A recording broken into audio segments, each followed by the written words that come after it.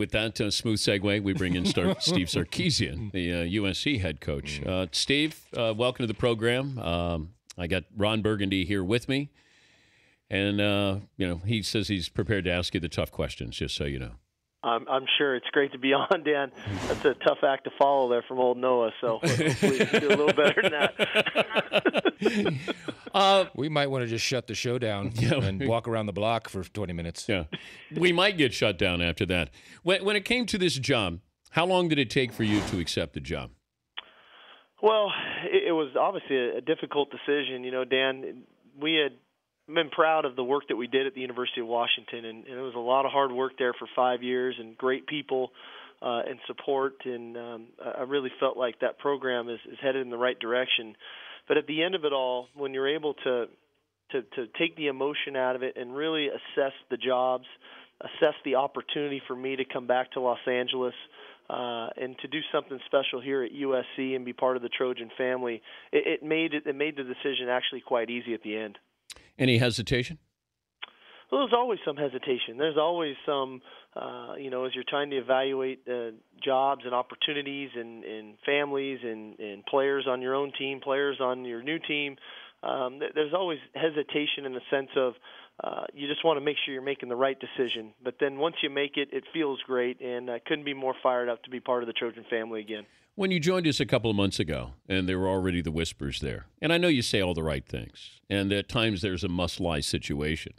How difficult was it to know that there was interest and still do your job? Well, it wasn't difficult. That we were, I wanted to win a championship this year at UW, and that was a good football team. I couldn't control anything that was going on down here at SC. I could only control what I could control at Washington, and I really focused on the task at hand, and I thought we did a really good job of that. The end result was, after our last ball game and when they reached out after their last ball game, I think there was mutual interest, and that's why we had the opportunity to visit and to talk and got to the point where I got named head coach here and couldn't be more excited about it. What's the state of the program right now at USC with another year of scholarship, restrictions? I think this is a really talented roster, Dan. I've been meeting with every one of these kids individually. They've all been coming through, and to the credit of the previous staff, they've recruited extremely well with the limitations that they have from a scholarship number. So the roster's very talented. What we need to get done here in the next year or two is really develop the depth when we get our numbers right so that we can weather the storm if and or when the injuries do occur.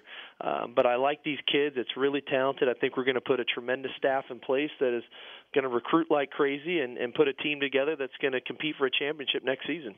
He's Steve Sarkisian, the USC head coach, joining us. Dan Patrick Show. Ron? Open fire. Oh, I wasn't listening. Listen, you've been in the coaching game a long time. I used to love when you coached back at Notre Dame in the 60s and 70s. Why did you choose USC? Well, that was era. Oh, Parsegian. this is not Era Parsegian. Yeah. No, this is Steve Sarkisian. Oh, I'm sorry. I'm not familiar with who you are. It's great to be back. It's great to be back home. I will say that. And, I had some great times here at USC for 7 years with some tremendous people, great players, special moments that last a lifetime. And to have that opportunity to be back as head coach now and to have the ability to hopefully create those memories not only for myself but for these players, for these coaches, and for our fans, couldn't be more excited about it. Coach, the question on everyone's mind, will you do Delaware wing tea or will you bring back the wishbone? We're gonna run our offense, and it'll be so a lot of fullbacks, multiple fullback sets. At times there could be multiple fullback sets. Will you ever line up? Will you ever go 3 tight ends? Yes, there will be a time when we'll be in some 3 tight end sets. So the beauty of our offense, Ron, is that it's multiple and that we've got a lot to it. But the key to it all is that we have to do it with great tempo, with speed, with urgency, and ultimately with execution. Do you want celebrities like Ron on the sidelines, Coach? I do. Obviously, there's a compliance piece to it all, Dan, that we're still working through. and understanding. But I think that's one of the great and unique things about USC is to have those relationships with a guy like Ron and Magic Johnson, all those types of people that are here in LA that make this place unique and make it special. And so we're going to continue to forge those relationships, not only with those celebrity types, but with all of the great Trojans that have played here, because that's what makes this place special and unique, and we have to lean on that.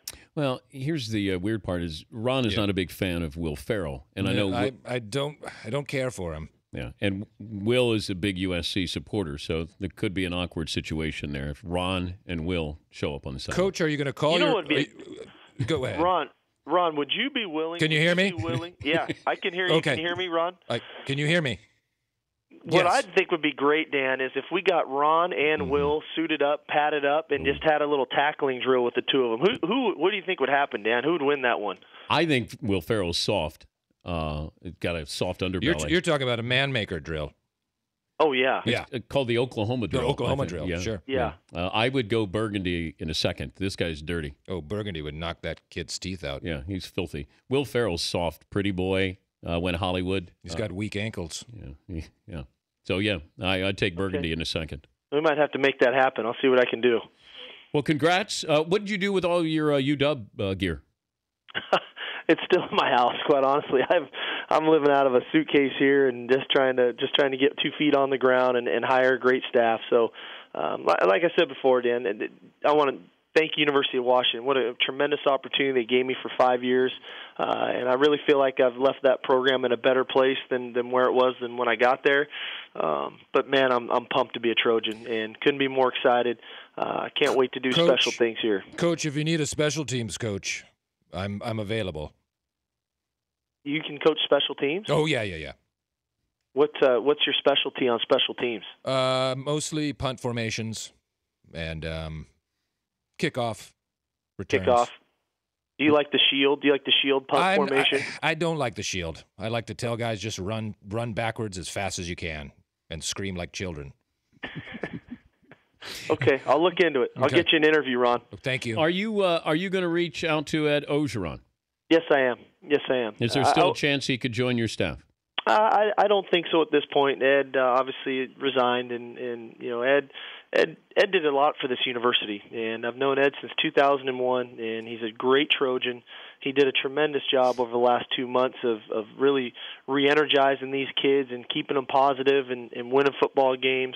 But he wants to be a head coach, and I understand that. And but I will reach out to him because he does have a great pulse of this university. Well, good luck, and thank you for surviving the questions from Ron Burgundy. All right, guys. Thanks a lot. Thank you, Steve. That's Steve Sarkisian. Bye, Steve. He didn't say goodbye. No, he didn't. He hung up. The Dan Patrick Show, weekday mornings on Audience.